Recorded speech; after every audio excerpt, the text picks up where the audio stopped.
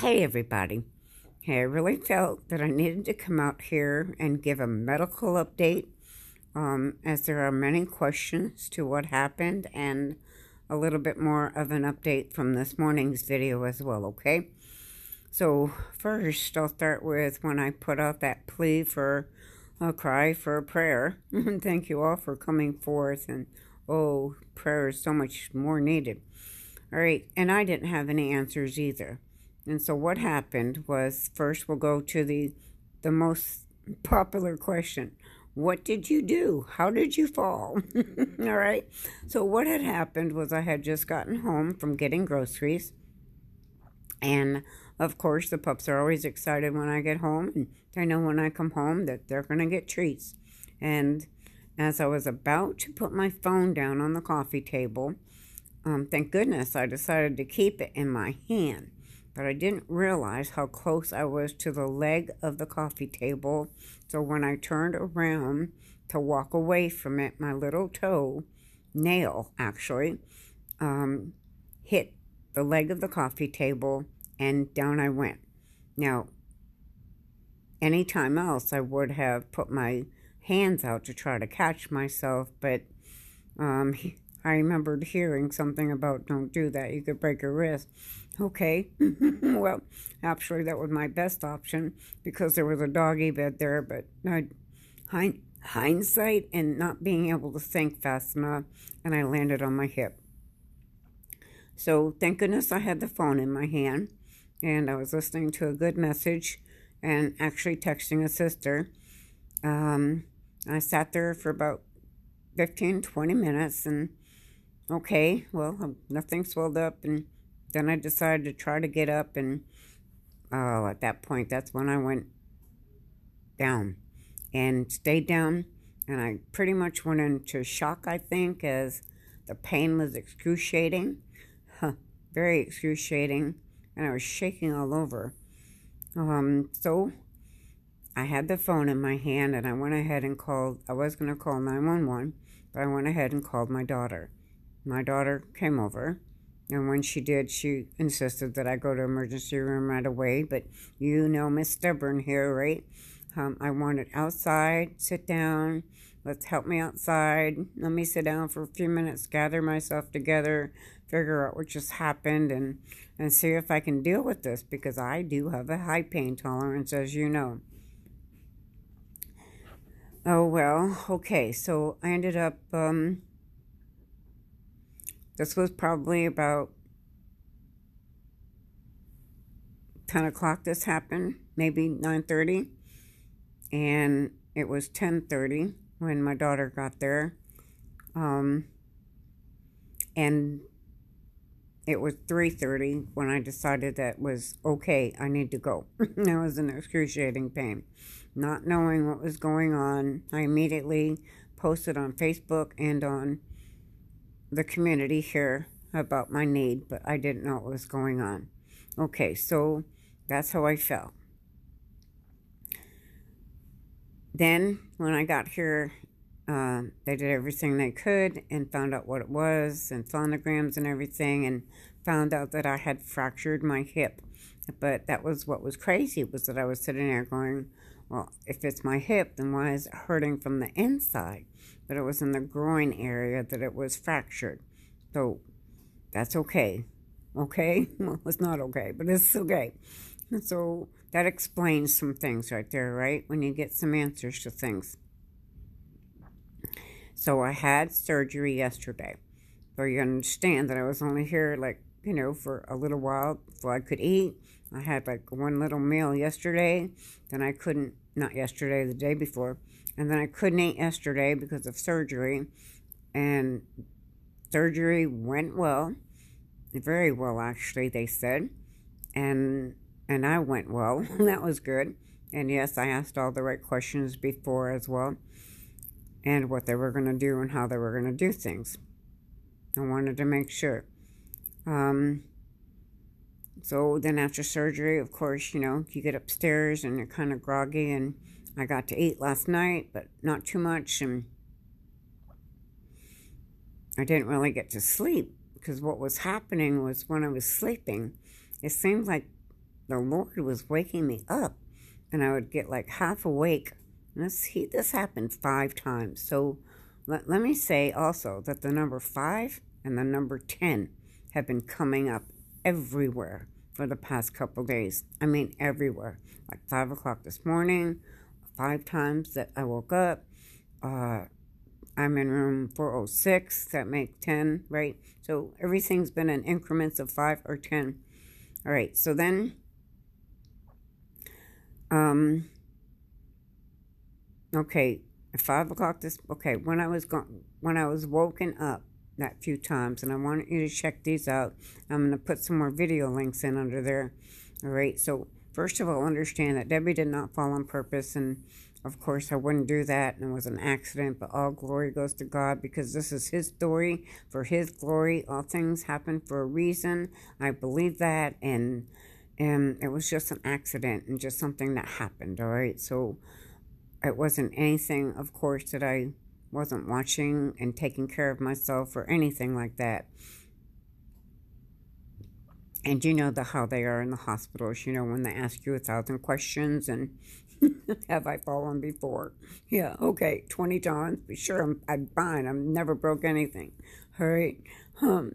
Okay, so anyways, okay, so waking up the 5 times last night and half asleep and half awake, it was like the Lord was telling me to pray for Israel.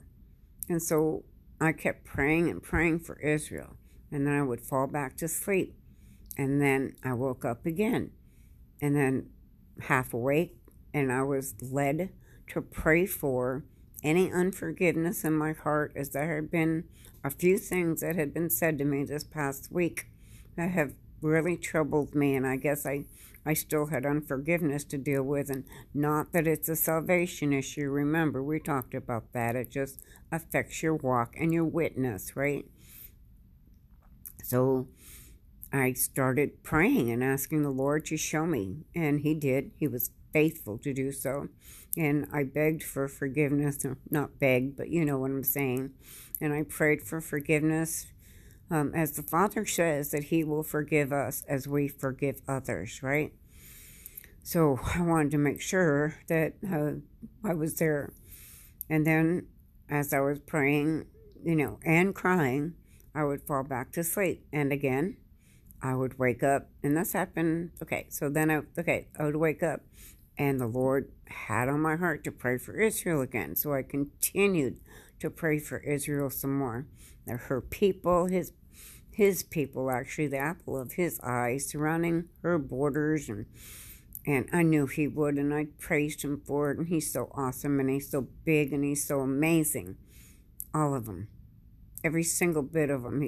I think we put Him in a box sometimes, and we carnally try to figure Him out. And we carnally try to think things out when, we're humans. We're spiritual beings having humans' experiences, but we're not of this world. We're just in it. Yet, because we have flesh, we tend to fall that way sometimes, and that's understandable, but we've got to stay in the Spirit. That's what He tells us, to stay in the Spirit. So, then the 4th time I got woken up, again, I was praying for unforgiveness in my heart, and I was also praying for those that I love that aren't saved, or those, that are in the world that aren't saved. And oh my goodness, I had such a heaviness. Like I just knew. I know that we're in a season, I've been talking about that in my last few videos, that it was like so close at that moment. It was like, wow. I just was coming to the realization that this was happening. And so I'm praying for like the whole world at this point. So then the 5th time He woke me up, it was at 5 o'clock. Now this time, I was awake. And I, honest to goodness, know His voice. And I heard the Lord say, remember 9/11? And then I went, yes, Lord, I do. And then through my mind, I started remembering that I only had a chance yesterday, as I'm still watching regardless, right, to watch a couple of videos. And take a peek on Twitter, and I saw that President Trump had done that with the churches and stuff. And then I kind of gasped a little bit. And I said, Lord, I said, when the revival happened, when everybody went back to church and all these other things, and what's happened since then as we've been on a spiral downfall ever since, and all the chaos that's been in the world, and, well, we know that distractions will make you lose traction. And as of the past month or so, we've been like going crazy, right? Trying to keep our eyes everywhere. That's why we are one body with many members, and we all have different parts and different portions, and we share these things with each other. So I want to share that is what happened when the Lord shared that with me, and my goodness, it was like wow, I was like awed. I was like in real awe at that moment. And I was like, Lord, what do you want me to do? And it's like what I really wanted to do was go to sleep. And I really, really, really believe the Lord told me to pick up the phone and put that video up. So it wasn't very clear because I was so Holy Spirit filled and still crying a little bit when, well, you heard it. And it wasn't from pain or anything like that whatsoever. Well, since then, Sister Holly puts out a video, and she had the meaning for today that I had looked at but hadn't had a chance to research, and she had some things on there that I'm going to link it to. And then, wouldn't you know, how awesome is our God? A brother sends me a link to a video that happened to be the same person's video that I linked underneath, only it was a different video. It was from today. And he was talking about certain things, and I won't give it away, but one of the things that he said in specific was that he had been transported to New York City when he saw the earthquake happen, or whatever. I don't know. I'll leave it for you to decide and go in there and listen, because I'll leave that link as well. So there again, a 911 connection, right? And also in Sister Holly's video, there was a comment that I saw that a sister said that she had woken up to hearing 911 today. Okay, so many of us think carnally sometimes, or whatever, and we think, well, it could mean this, it could mean that, and what are you trying to say, Lord? I mean, I get all that. We all go through that, right? That letting God work and letting Him handle it out and having Him show you and asking Him to show you what He means, because He talks to each one of us differently, right? In a way that we would understand. So I know, we've all been seeing numbers and things like this, right? Okay, so, the thing is that the Lord really wanted me to make it urgent that He is at the door, that He is about ready to send His Son, and that we are in the season, and that the 9/11 was about the revival. Now, Sister Holly has a different translation as well, and hers is really good, as I was, like I said, was going to look up what I heard on the calendar or saw on the calendar. Sorry about that. And wanted to know what it was, but thank you, Sister, for doing that for me. And so she understands what's happening today, too, with all that. You can get more information over there on that. And then the brother, I'm making that video today. What were the odds of my brother David sending me that? And wow. Anyways, God is awesome, and He's bigger than we think He is and know He is. And sometimes we put Him in a box, but He is, man, He uses the earth as His footstool. How big is that, right? He's a big God. He's so big. He's amazingly big. Don't put Him in a box, brothers and sisters, and He is in control of all things in heaven and in earth. And all of this is His story for His glory. And it's all for a reason. And I'm not going to question Him and or His reason right now, as He'll show me. I believe it. I asked Him, and I believe He will. And right now I've been able to witness to a few, talk about Jesus. I've seen that, a few people are actually awake. And so that's been good. So despite everything else that's going on here, and it's been a chaotic mess, that is for sure. And I've had some highs where people have been real positive with me, and then I've got some real lows. And right now, they decided to send the physical therapist in at 9 o'clock this morning. Like I said, there's a 9 for judgment, right? And I was just getting my breakfast and hadn't been awake yet, and I was weak still. And so my walking didn't take me down the hallway sprinting like I wanted to. I was too weak in my upper body strength. That's where I'm disabled from. And I told them that. So we didn't get very far. But then again, I had to go to the little girl's room a few minutes ago, and the nurse was able to bring me in. I was able to use the walker. And yes, she had to help me a few times. I'm just not strong enough yet to get there. But what they're trying to talk to me about is going into a rehab. But I have people at home. I have my grandson that would be able to stay with me for a week. I have the lady I babysit for who's able to come by.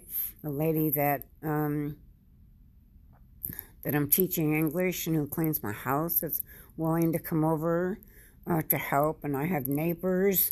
My daughter can help on some certain things. As I obviously won't be driving or doing anything like this for a while, right? But who knows? God is in control, and I am a woman of faith, and I believe the report of the Lord that by his stripes I am healed. Hallelujah. So I really didn't want to specifically name anything as I was getting the doctor's views on what it could be, and she didn't know. And of course, her report was really bad, and that's not what it was anyway. So praise be to God. But to go into rehab, according to them, well, I think I know where that came from. But Satan, you're under my feet. I stomp on your little head as you are nothing, and you're meaningless in our lives, and you have nothing. Jesus wins, and you know it, and your time is short. And I declare that in Jesus' name. And I thank you, Jesus, for your hedge of protection around me and the blood of Jesus. And I thank you all for your prayers.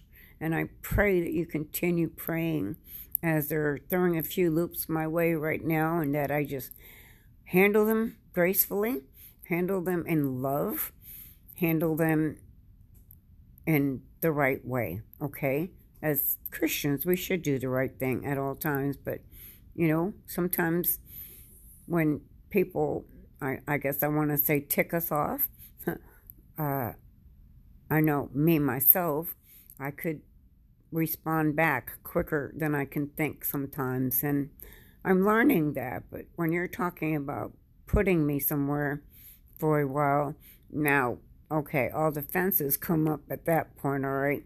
Give me a break here. Give me a day or two, okay? Anyways, before we even talk about that, I guess is what I wanted to say. So, other than that, I think I've answered all the questions. No, I haven't. I've got one more. All right, so I see that I have a whole bunch of texts, and I went into my email land for a minute today, and I see I have a whole bunch of emails, and I just have to tell you that I have not had enough rest or enough energy, and I'm going to take a nap right now to be able to get back to you. So please be patient with me and know that I love each and every single one of you with all my heart, mind, body, and soul. I don't know what I would do without you all, but I know that Jesus is at the door. I know he is. I know that we're in the season.